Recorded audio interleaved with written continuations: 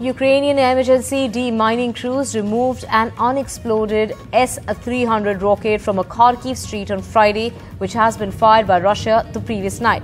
Russian forces had launched 7 missiles which struck various targets in the region. There were no casualties, according to the head of the Kharkiv Regional Military Administration. However, 3 rockets landed in the city of Kharkiv, with 2 rockets hitting the infrastructure but causing little damage. The third did not explode and was found in a residential area where it was picked up by the Ukrainian State Emergency Service demining team.